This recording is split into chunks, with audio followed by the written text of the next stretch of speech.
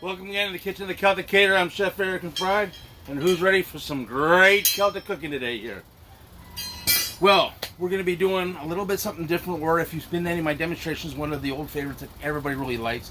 It's a Welsh Rarebit, and it's actually as we're getting out of the hot season, getting into more of the cold season. This is one of those nice dishes, and you're also going to notice that this is kind of a dish that was one where you might recognize a little similarities to some American foods, and we'll talk about in a moment. So Welsh Rarebit, and this is out of our vegetarian Celtic cookbook. We also have a different variation of it in our Welsh cookbook. Remember, if you like what you see here, go to thecelticcaterer.com or go to the YouTube page, The Celtic Caterer and Chef Eric McBride, or our Facebook page, The Celtic Caterer and Chef Eric McBride, for any of our other updates for it all. So, as we're going to begin, I'm going to take some Kerrygold butter, some good Irish butter for this dish, and good Celtic butter here. We want that European butter. It's got a little bit more of sea salt that's mixed into it, and it's a crystallized style. That's totally very much different than American butter, as well as other things that you've always heard me tell about it. So we're going to go, and I've already melted out some butter here. We get that heated up again here. We're probably going to add just a little bit more butter into what we're wanting to do. We want this extra milk fat butter, which is what Kerrygold butter has compared to normal American butter. And as we melt this out, we're going to go and take some onions here. Not much, probably a small onion or maybe a half an onion or so. And at this time we want to go and saute the onions out. So if you have some people that I do know of in our audience today, people who are not the biggest fans of onions or so, it's mostly because of the hard oils from a raw onion. I had the same problem when I was out of college or so, kind of got abuse of the use of onions for it all. But if you go and cook or saute some onions down a little bit, you're actually reducing down or spreading out the flavor a little bit of what the oniony oils are, but it's not so potent for everything. So as we get our saute of our onions out, we only need a couple minutes here doing all this, we're going to add in some flour. Now, we're going to make a roux, and if you don't know what a roux is, that's basically when you take melted butter and flour and mix together whole. Now, there are many different types of roux. A lot of people think it's just traditionally of equal portions of butter to flour. That's not necessarily true. It depends on how you want your roux to be. You can have what's called a brown butter roux, which means you're going to go and cook the butter to a little bit darker color before you actually add in your flour. In this case, we want a dry roux, because we're going to be adding a lot of other moistures into it. So we want a little bit more flour base to butter. And you're going to get to see that here in just a moment. Mix this all in here. A little bit more flour into this.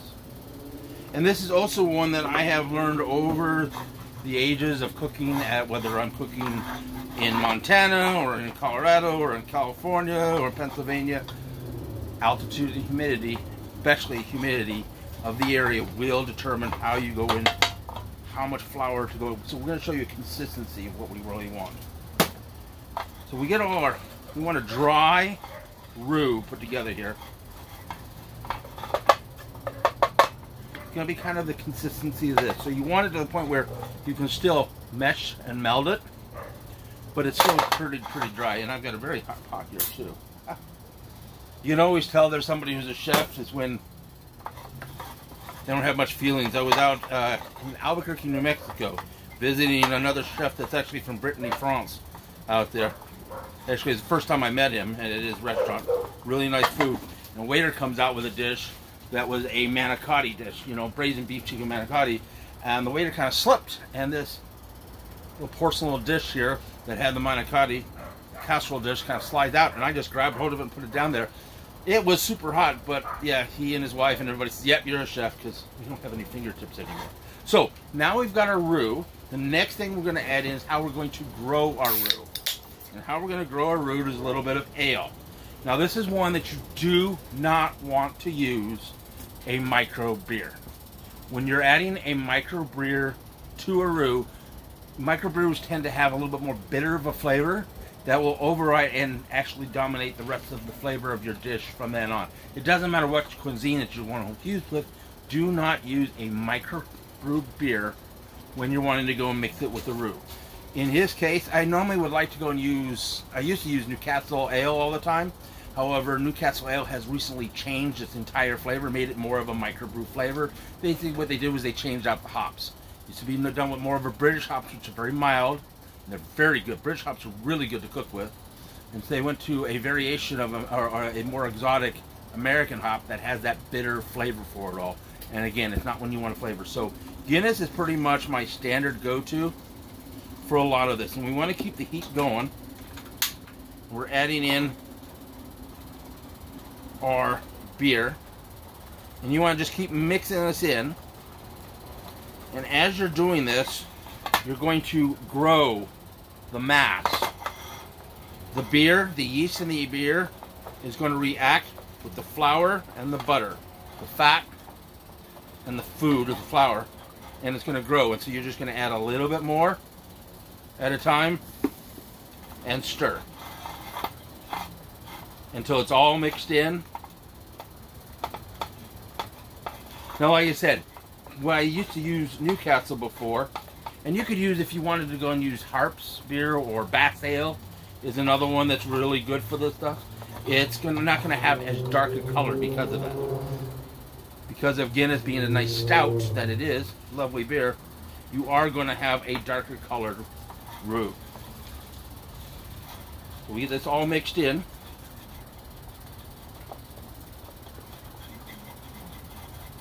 And then we're going to add in our other ingredients. One of the main ingredients we're going to add in really quickly is a little bit of Worcestershire sauce. Now, some of you have heard me say this before and tell you what Worcestershire sauce is. Worcestershire sauce is basically nothing more than anchovies mixed with molasses or treacle into a vinaigrette. That's the basis. But some of the back history of Worcestershire is really interesting. It used to be known as fish sauce, obviously, since it's made with anchovies. It's got a great flavor for when you mix in with things. Well, when you're back in the day, it used to be every single port of call all around Great Britain and Europe used to have their own fish sauces. And they got really, really bad and really competitive about, well, Portsmouth's Worcestershire sauce is better than Cardiff's, that is better than up in Berwick, and so forth. And they got to the point where, in the early days, you could say, of corporate espionage, people would end up floating in the dock areas because of trying to find out what kind of, what was their secret ingredients. It got so bad, it was kind of like that Sylvester Stallone movie. Yes, now all restaurants are known as Taco Bell. All fish sauces are known as Worcestershire sauce. So we've got our mix and our roux. You can see now, it's a nice paste. It's larger, it's grown in mass for it all. And so the next thing we're going to add in is some petite chopped tomatoes. Now I want some of the juice in it, but not a lot, which is the reason why I used a dry roux. And I'm going to keep some of that juice back because I want to go in, as I'm saying, consistency of what I'm cooking for. This is a tomato Welsh Rarebit. Now, I should have stated this at the beginning. Welsh Rarebit, not rabbit. A lot of people want to constantly read in and out. This is a fully vegetarian cook. We wouldn't cook rabbits and then put the recipe inside a vegetarian cookbook. The word comes all the way back into the 14th century in Wales, where this is where this dish originated for. And at that time, it was just meant for their variation of a fondue. Where normally fondue is Parmesan, done with white wine. Well, this is done with cheddar cheese and ale. Done with a little bit of herbs and stuff. It's a variation for that. Well, it also went down to England. And in England, during the 1700s, this was an age where they would start borrowing foods from the regions, but it was kind of of the time, not today, but of the day and time as it was, they would go and kind of subject it as saying that it's not quite as good as English food by saying Welsh Rarebit or Scotch eggs or Irish stew. It was trying, even though that became far more popular than the food. It was because they're borrowing from Celtic cuisine into English cuisine, which is actually closer toward German cuisine. And so you were kind of, it was just trying to say ours is better, but we still like your stuff that we're doing. It kind of came around, though, in the 20th century, the Welsh population actually took the recipe back and made it their own, and now it's the national dish of Wales. So we've got our roux and our tomatoes already mixed in. We're going to add in some of our spices now. Primary spice we're going to be using is a little bit of the Celtic Cater mustard powder. Now, one of the reasons why we have our own mustard powder, if you do not have this, you could use Coleman's mustard. Ours is done with a little bit of turmeric into it. Coleman's does, I think it's like 18-20% flour base. They pad theirs with flour. Now, granted, this dish already has lots of flour, so it doesn't really matter. It's not going to be gluten-free.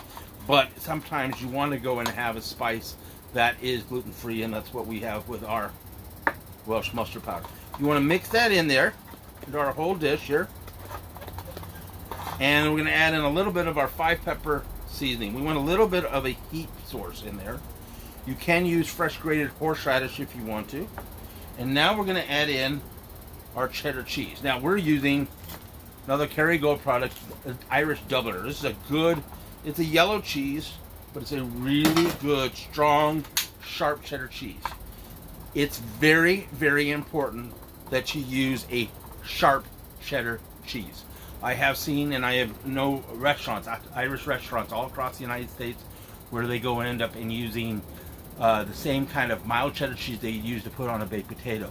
And it doesn't really work that way, because when you put any heat to cheese, you start taking away that craftsmanship. And when you take away the craftsmanship, you end up getting a flavor. So if you're using just a mild cheddar cheese that you would put on top of a baked potato, and then you're just going to have baked tofu. You're not going to have any real flavor.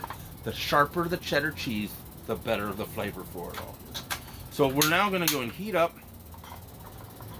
to melt our cheese in here. And you notice that, remember, I held back some of my juices. So this is where I want to add this back in, just to moisten up our dish.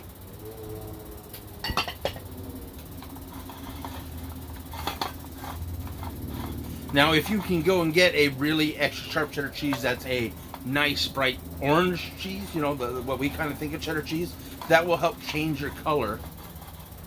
Since we're using Guinness beer and this nice white yellowish cheddar cheese, you're going to get that flavor, you're going to get a color like that. So pretty much we are done here.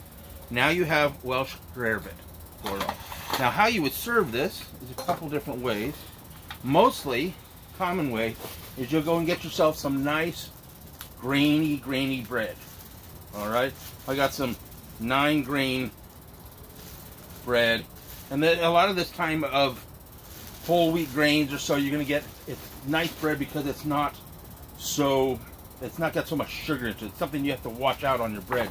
We end up putting so much sugar. Look on your back of your breads when you get a chance here on where it says sugars.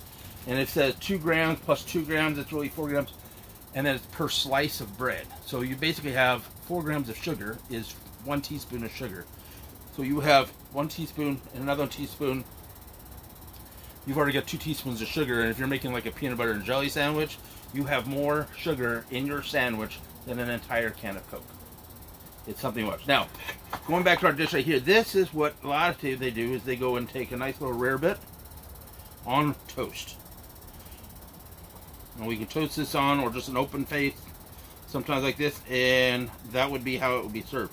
Kind of familiar? It's basically cheese on toast. Sounds like a grilled cheese sandwich. Where we've kind of, grilled cheese sandwiches kind of evolved after Prohibition time in the United States. Rarebit was actually quite popular at the time in the United States, and it lost its essence when you couldn't have the beer. So they just took it all. So when you get your tomato and grilled cheese. Now, something else is different about Welsh Rarebit and stuff. Up in Scotland, they love this for a different reason for it all. They have, since 1980, there was a huge vegetarian movement that happened. Basically what it is a story came out that said that Scotland had more heart disease rate than any other country in Europe. This is in the predecessor of the EU. And to combat that, they opened up a more vegetarian movement. Now this wasn't to make and convert people to become vegetarians, though quite a few did. It was to go and actually enhance and get more people to eat vegetables in their diets. One of the ways they did that